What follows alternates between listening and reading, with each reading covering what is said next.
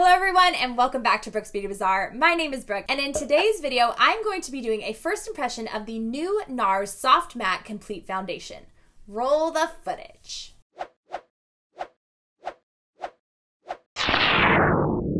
Alright guys, so I have nearly drained all of my current favorite fungal acne friendly foundations, and so I'm definitely in the market for a new one.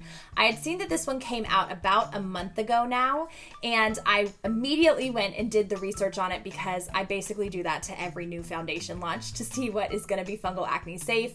I was so delighted to find that this product is actually fungal acne safe, and ever since that moment I haven't stopped thinking about it because I have been waiting to be able to buy NARS again. So in today's video, I am going to be filming a first impression application, and stay tuned so that you can hear my final thoughts on it when I get to the end, as well as how it compares to some of my other favorite foundations and whether or not it's going to knock my current favorite Lancome Teint Idole out of the park. At the very least, do not click off this video until you have downloaded my free fungal acne shopping guides. I have them available for Walmart, Target, Ulta, and Sephora. All you need to do to get them is click the link in the down bar below. Just look for the shopping cart emojis. Let's do this. So before I start this application, obviously I have makeup on right now and I'm going to take off my actual foundation and face makeup. I'm gonna try to leave my eyes and my lips intact just so that we'll have a complete look and I don't have to do all of my makeup again. To do that, I'm gonna try to use my Bioderma Sensibio H2O Micellar water and just get this foundation off. So while I'm doing this process of taking off my actual facial makeup, I just wanted to kind of go over the claims around this product. Wow, my nose is looking bright red. Hello, Rudolph. Christmas has come early to this channel. So this product is gonna cost you $40. It was $43 and some change with tax at my local Sephora.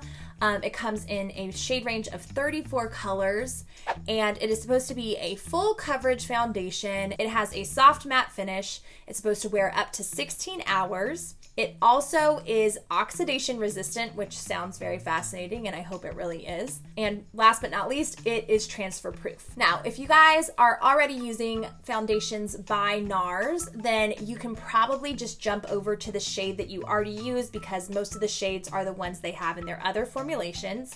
However, if not, you can use the shade finder on Sephora. That's what I did, and I compared it to my current favorite foundation, which is the Lancome Teint Idole. I compared it to my shade, which is 215 Neutral in that Lancome, and I came out with the shade Medium 1.5, which is Velourous. That worked pretty well to get that foundation off without having to touch my eyes. All right, you guys, so I've got all of that foundation off, and now I am just gonna quickly add some moisture back into my skin, kind of revitalize it to prep for this foundation. Because it is a matte formula, I always like to start with a well moisturized skin base, and my skin just does better with makeup when I do that regardless.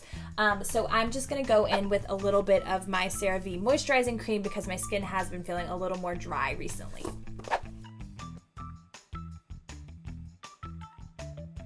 All right, so I already mentioned that I used the shade finder. While this soaks in, let's just compare the two bottles side by side. So this is my Lancome Teint Idole in 215 Buff Natural. Neutral, I think, sorry, buff in. And then this is my NARS, 1.5 fluid ounces in here. And I don't know if this is coming across on screen. I know they look slightly different, but I can definitely tell that they're very, very similar. And this one is really a true match for me, so I feel like this one is going to be pretty darn close. And actually, if anything, I think they're both very much a cool, like undertone, cool neutral. But this one looks in the bottle to be a tiny bit warmer, which will probably work out better for me because I am kind of neutral olive. Other than that, the bottle is kind of nice. It's soft, it's a squeeze tube, which is different than a lot of other NARS that I've used in the past. And it also has that kind of soft matte finish to the actual tube like the Lancome bottle does, and both of these are supposed to be that smudge proof technology. In fact, I feel like these two products are very comparable, so that's why I also wanted to kind of compare it to this particular foundation. So normally on top of my moisturizer, I would also do an SPF, but for the purpose of this video, I'm just not gonna do that today. However, I'm gonna basically go right in to apply this product, I have decided to use my IT brushes for ULTA. This is the Airbrush foundation. I think they still make this brush or one similar to it, and I will link it in the bar below for you guys. I usually love to use my Real Techniques setting brush, but I just feel like it's a little bit too small and I like something a little fluffier and a little bit larger lately. So that's what I'm going to use to apply it today. All right, let's break this puppy open. It is time to get started. So nice clean, it has a pointed tip on it, which is nice because then I can do my favorite thing, which is squeeze a little bit onto the back of my hand. Now I looked, you guys, yeah, I'm liking the color of this already. I did look on Sephora's website at kind of what people were saying about this. It already has 4 stars and some change, which is pretty good for Sephora.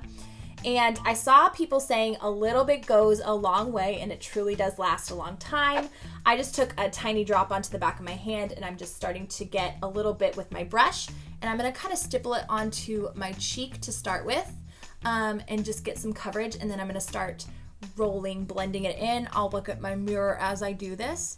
So far, it is lightweight, like they say. One reason I wanted to point out why I usually choose a matte foundation these days, and I've actually come to prefer a matte foundation, is because I have some definite ice pick, boxcar, rolling type scarring on my face from my severe cystic acne days.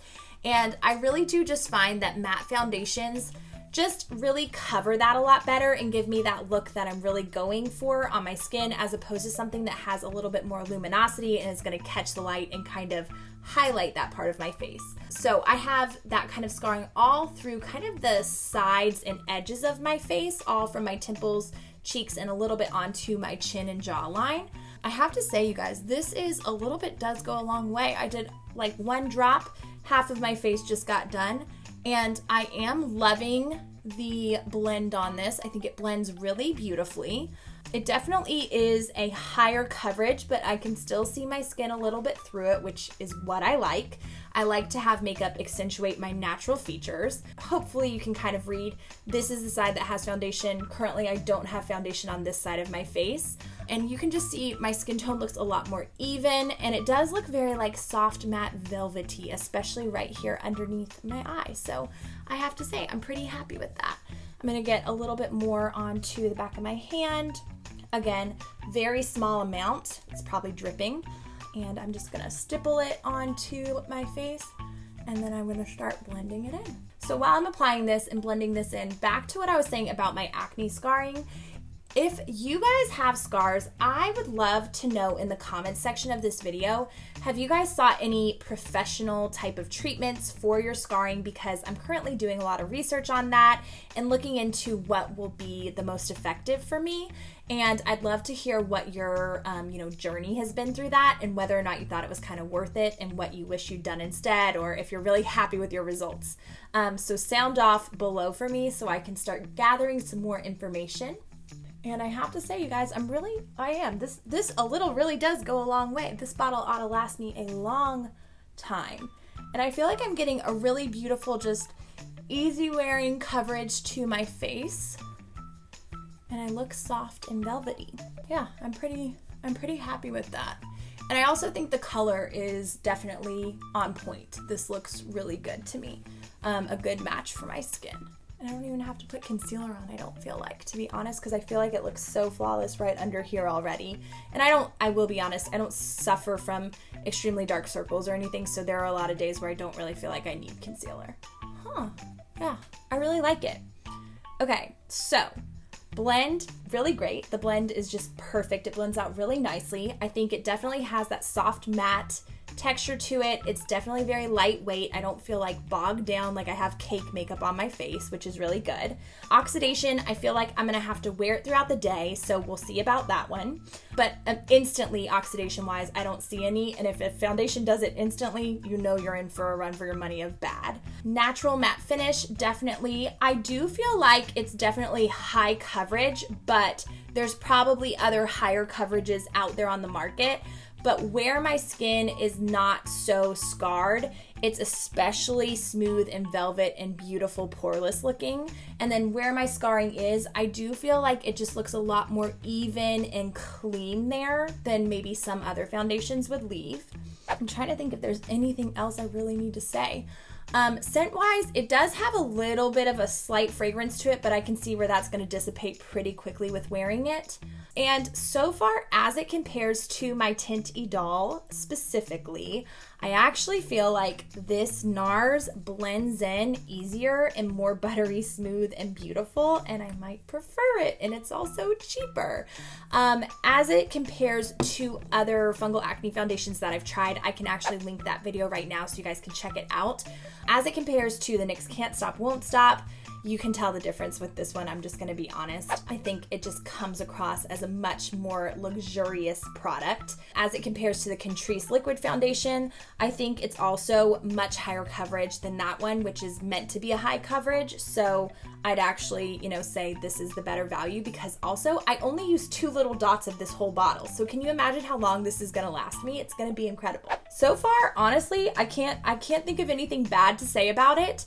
So I will have to wear it for the rest of the day and let you guys know. Obviously, I need some more time to kind of see how this wears. If you're watching this today on premiere day of this video, which is October 23rd, then tonight, make sure you come on over to my Instagram. On my stories, I'm going to be sharing my final thoughts, tell you about whether or not it kind of like lasted or didn't, and all the ins and outs I think about it, and we'll talk about the oxidation and anything else. And then if you're watching this in the future, then I will make sure to save those final thoughts to a highlight so you can see what I thought about it there as well. So what do you guys think? Based on what you saw me do here quickly on video, do you feel like this is a foundation you really want to try and think is a solid option? Or have you tried this product and what do you think about it? Sound off in the comments below as always. If you guys will direct your attention to the left side of the screen, I'm going to link 2 videos. The first is my Fungal Acne Foundations video, and the second is my Fungal Acne Sunscreen video. Make sure you follow me on Instagram at Bazaar for more fungal acne goodness, and join me on my mission to prove that clear skin and amazing makeup can coexist. What do you think? Did you think that was like going on really beautiful? Because I was thinking it looked really nice.